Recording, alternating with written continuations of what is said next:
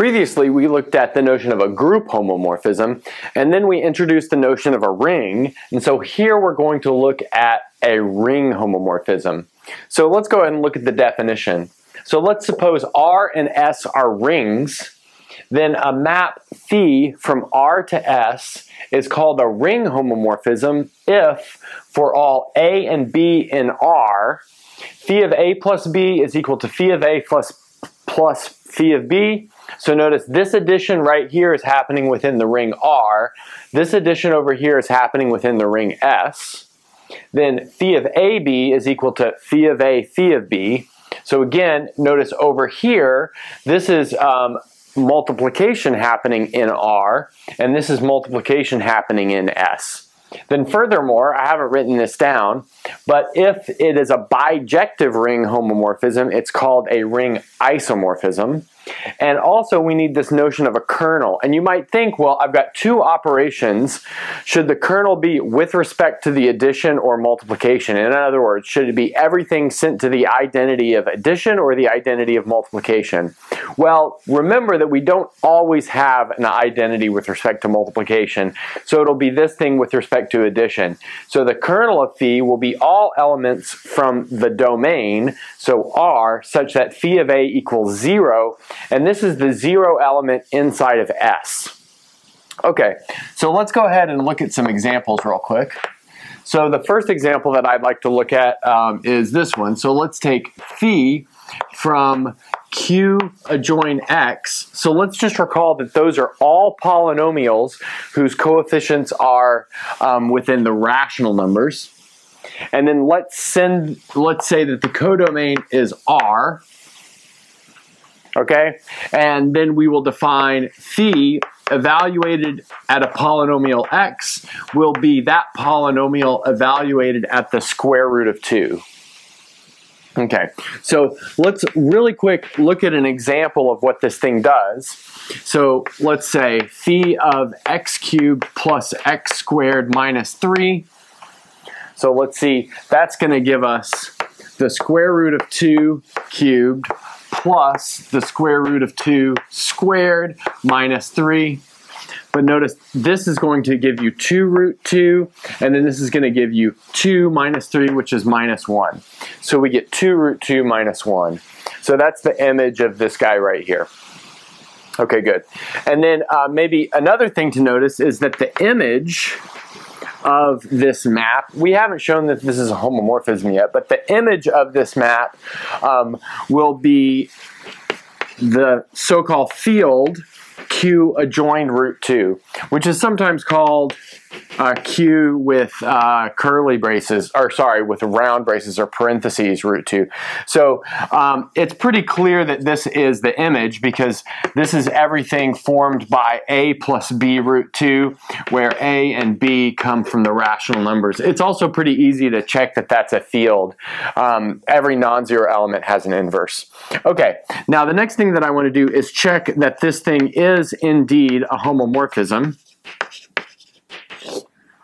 Okay, so let's go ahead and check the addition part first. So let's say that P of X and Q of X are in this polynomial ring Q adjoin X.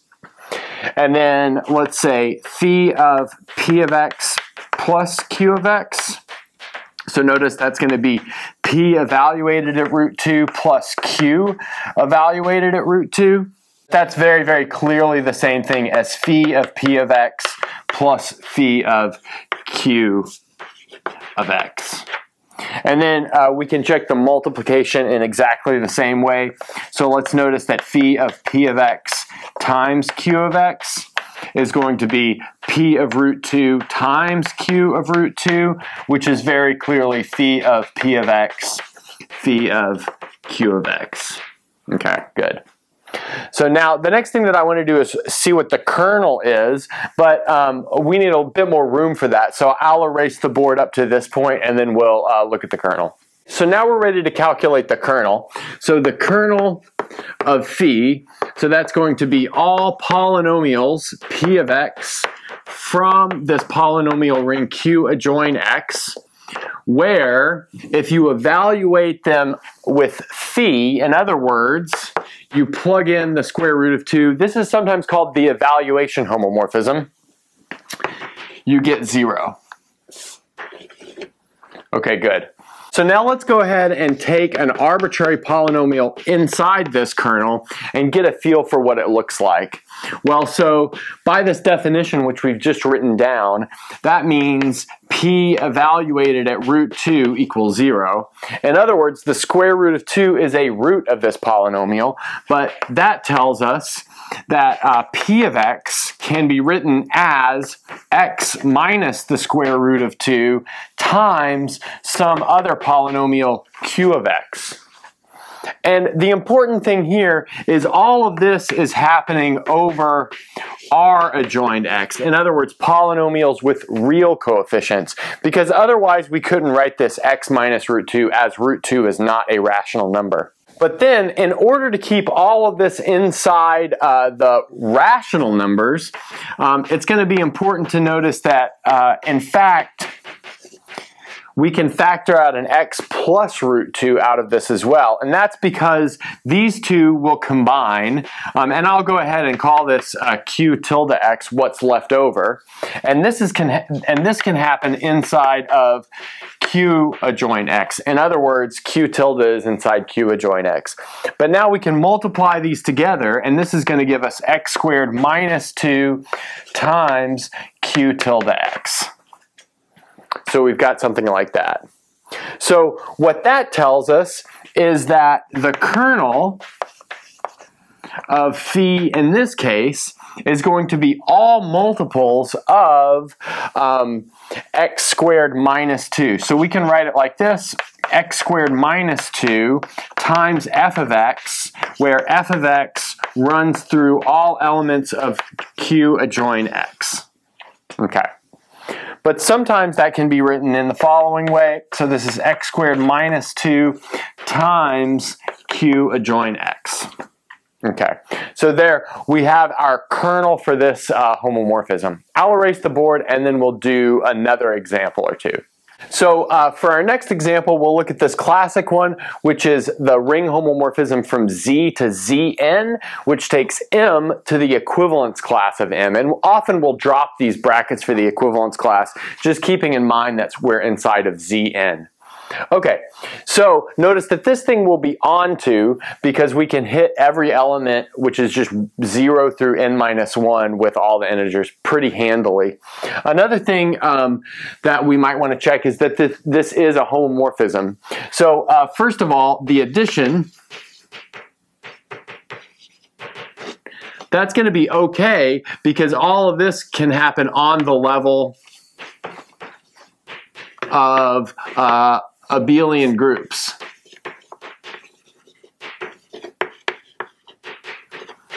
And this is actually true almost all of the time, that the addition is just going to be taken care of immediately because we've checked it previously with examples having to do with abelian groups, and we've done this before in this case. Now let's go ahead and check the multiplication.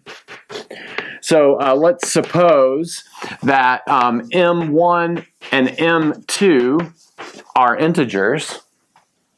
And then let's say phi of m1 times m2. So notice that is going to become the equivalence class of m1 and m2. But the multiplication defined inside of Zn is defined by, this is the equivalence class of m1 times the equivalence class of m2.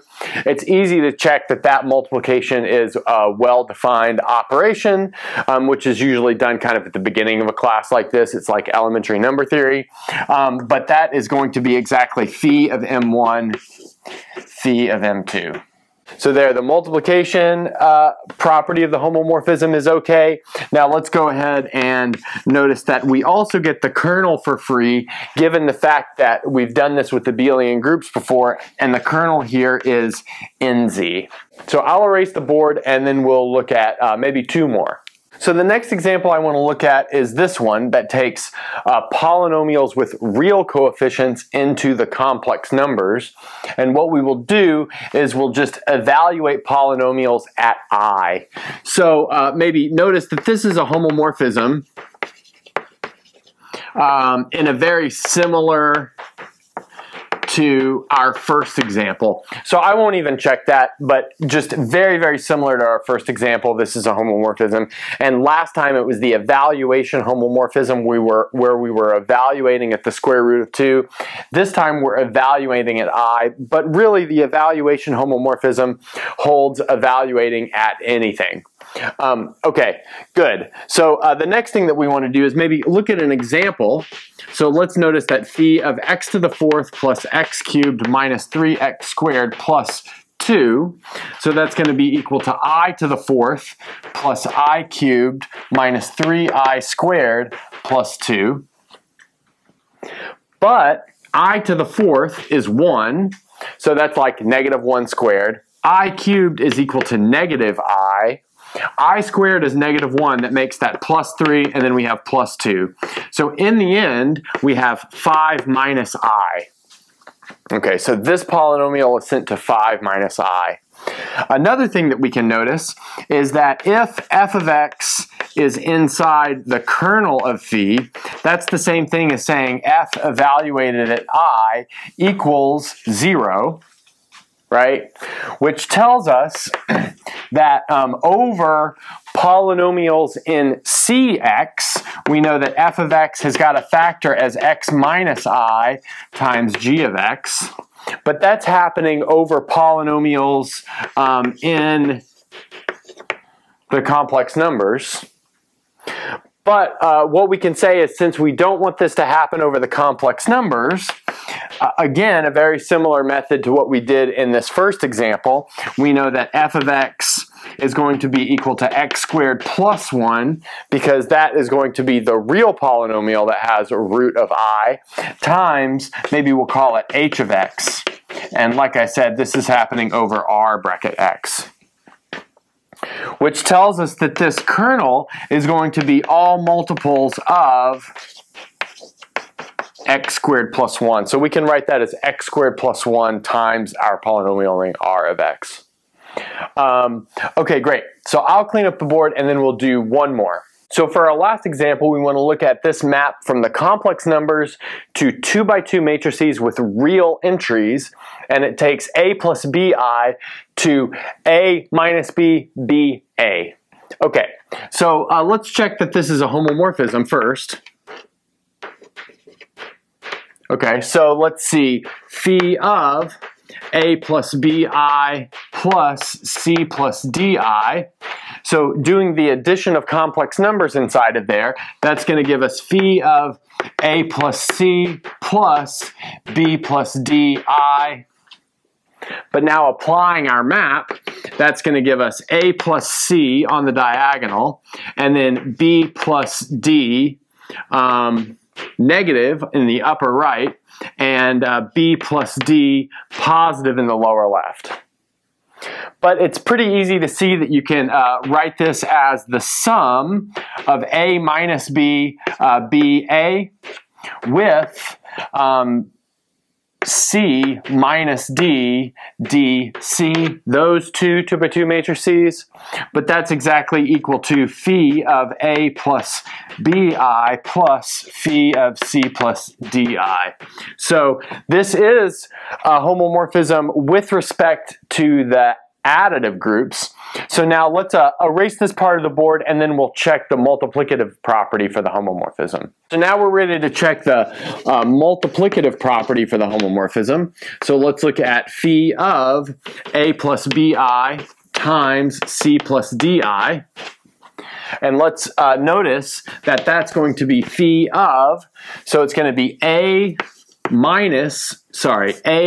c minus bd. So that'll be the real part of that product.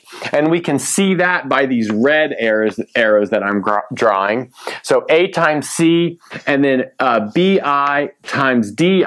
So that's going to be minus bd. And then plus, so the imaginary part of this product will be made by the blue arrows that I'll draw. So it'll be ad plus b c. So we have a d plus b c I. So that's going to turn into the following matrix. So we have AC minus BD, and then AC minus BD, and then here we have AD plus BC, and then down here we have, sorry, this should be negative, and then down here we have AD plus BC, and that should be positive. Okay, great. But now, notice that this matrix factors into the following. So A minus B, B, A, times C minus D, D, C. Okay, so let's just go ahead and check that real quick. So if we take this, A minus B, and multiply here, we get AC minus BD. Great, if we take this and multiply here, we get minus AD minus BC, so that's going to be exactly this term. If we take the second row, swivel it, we get AD plus BC, and if we take the second row and swivel it here, we get this term exactly right here. So that's exactly what we need, but notice that this is phi of A plus BI times phi of C plus DI. So in fact, it does satisfy this multiplicative property. So in other words, this is a homomorphism of rings. So now let's calculate the kernel of this thing because we've just shown that it's a homomorphism of rings. So if A plus BI is in the kernel of phi, that tells us that phi of A plus BI is going to be equal to the zero element of M 2 by 2R, but that is equal to the zero matrix. But if something is equal to the zero matrix, well, let's go ahead and write what phi of A plus BI is. So it's A minus B, B, A, so that needs to be equal to the zero matrix, but that means that A and B are both equal to 0, but what that tells us is that A plus BI is equal to 0, but that means that if something's in the kernel, then it's equal to 0. In other words, the kernel of phi is equal to just 0. Okay, good, but what that tells us, by something that will be left as an exercise, that tells us that phi is injective. And then from an exercise, phi is injective if and only if the kernel of phi is equal to just 0. And so that follows similarly from the proof in group theory that says that homomorphism is injective if and only if the kernel is only the identity element. And it's just in this case, we're dealing with the additive identity element. So we have phi is injective, which tells us that if we just look at the image of this map, it's going to be surjective onto the image, which means C is going to be isomorphic to the image of phi inside of M 2 by 2R, because we have injectivity, and then if we only look at the image, we have surjectivity, so that gives us bijectivity. So I'll erase the board and then we will summarize that. So we already saw that phi was injective, so let's go ahead and look at the image of phi, but that's really easy to see. That's going to be all A minus B, B, A, where A and B come from R, and this lives inside of M 2 by 2R. So again, that's like really easy to check. This is obviously a subring because it's the image of a ring homomorphism. We haven't checked that the image of a ring homomorphism is always a subring, but that's another thing that will be left for an exercise.